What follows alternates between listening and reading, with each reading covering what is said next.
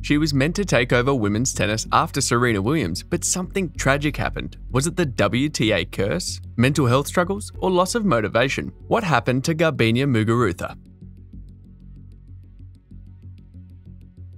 It's July 2015, and a 21-year-old Garbiñe Muguruza is the 20th seed at Wimbledon. She takes out several big names and makes it to the final, where she loses to Serena Williams in straight sets. Though she lost, Muguruza made Serena work for every point, and it became clear after the final that the Spaniard was the next big thing on the tour. True to those predictions, Muguruza won the French Open less than a year after that final, and guess who she beat? Serena Williams. Muguruza had now become the world number 2 and had all the momentum. 2017 came, and Serena Williams was still at the top after winning the Australian Open, but not long after, she was out of the tour due to her pregnancy. The timing was perfect for Muguruza to take control. Although she couldn't defend her French Open title and even fell out of the top 10, Muguruza won her second major at Wimbledon, where she met Serena's sister Venus in the final. Garbiñe beat Venus in straight sets and even bageled her in the second set. In doing so, the Spaniard became the first person to defeat both Williams sisters in major singles finals. At the end of the US Open, Garbiñe had finally become the world number 1. With Rafael Nadal also leading on the men's side, it meant that Spain had become the only country to top both the ATP and WTA rankings since the United States did it in 2003. Muguruza's success was of personal and national significance, but it all came crashing like a ton of bricks.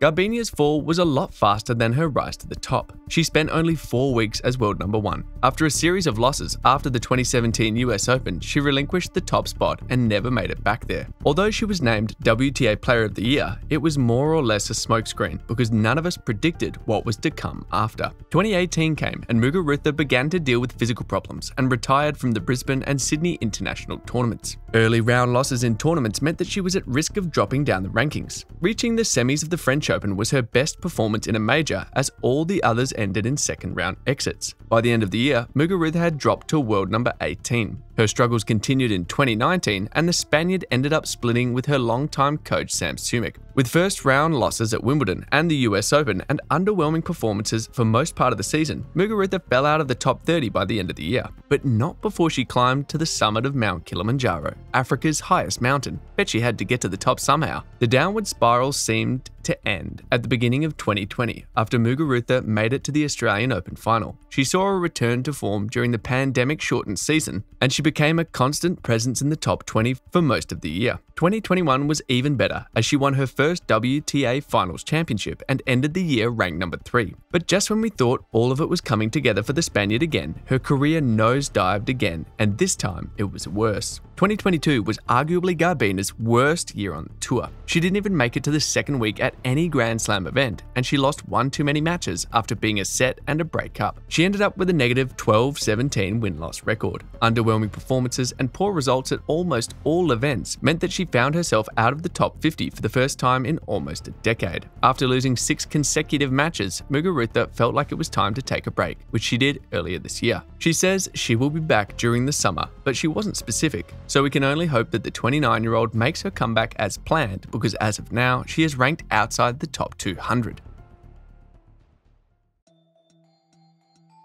To fully understand the problem with Garbiñe, we need to remind ourselves of how she was in her prime. An aggressive baseliner who could hit flat, powerful ground strokes on both wings, Garbi was one of the select few who could actually match Serena Williams' power. The Spaniard was composed in big moments and often dictated rallies from the baseline. She reached 113 miles per hour on her first serve and often produced many aces in her matches. Simply put, every shot from the long-limbed Spaniard was explosive. Forehands, backhands, serves, returns, everything. She was a pretty tough opponent for most players on the tour. The two-time Grand Slam champ has winning head-to-head records against former world number 1s Victoria Azarenka, Angelique Kerber, and Simona Halep, and she was even tied at 3-3 against Serena Williams. She was that good, so her decline remains one of the greatest mysteries of tennis in the last decade. But we could also ask the same question for a couple of other WTA players who flattered to deceive. Who comes to mind? Karolina Pliskova, Sofia Kenin, Bianca Andreescu, Caroline Wozniacki, Emma Raducanu? A few weeks ago, I made a similar video on Emma Raducanu, and many of us agreed that Emma's problems were due to poor management, the press, physical problems, and mental health struggles. But the problem isn't so straightforward with Garbiñe. It hasn't necessarily been injuries for her. We can't also call her overrated or overhyped. It wouldn't even make sense considering her achievements, so we are left with a few differentials. Here's what I think. Muguruza might be dealing with 3 major issues. Loss of motivation.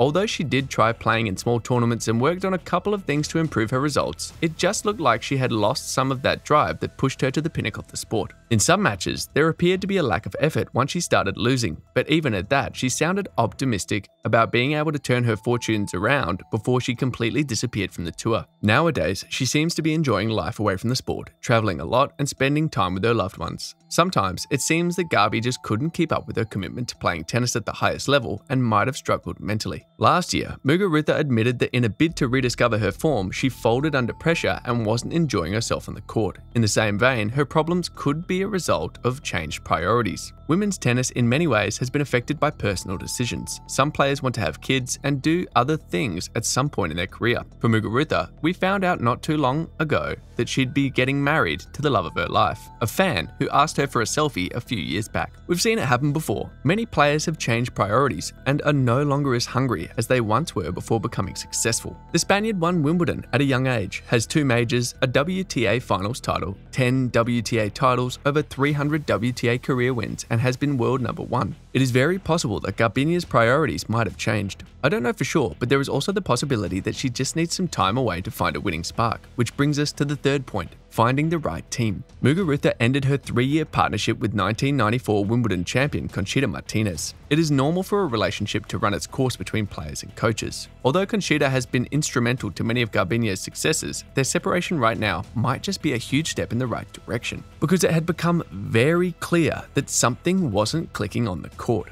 Garbiñe has the talent and the physique, and with the right team, she could turn her fortunes around. Of course, that's assuming she still wants to stick around. One major thing she might be looking to change would be her ability to add more variety to her game and become a problem solver on the court. The potency of her forehand has varied wildly in recent years, and her style of play has seemed a little mechanical at times, so there is a lot of work to be done on her game as well. Tennis is an individual sport, and as such, it could get really lonely for players, especially when they have to deal with personal problems. The demands that come with being a professional athlete and being the best in the game are simply outrageous, and only a few players have the mental resilience to be consistent with the weekly grind for decades. It's no surprise that we've seen many players break down mentally and emotionally. Ash Barty suddenly retired last year. Naomi Osaka had taken breaks even before becoming pregnant, and we've seen other talented players appear and disappear a lot more often. At 29, Muguruza has already enjoyed a Hall of Fame career, and no doubt this break would give her lots of time to reflect on what she wants to get out of the game and the sport. Whether we like it or not, breaks are healthy and necessary at some point. Not everyone has to win 20 majors. Muguruza turns 30 in October, and she still has enough time to make a statement and prove her doubters wrong, but even if she doesn't, there shouldn't be too many complaints. On the men's side, no other active player better reminds us of Muguruza's story than Dominic Thiem.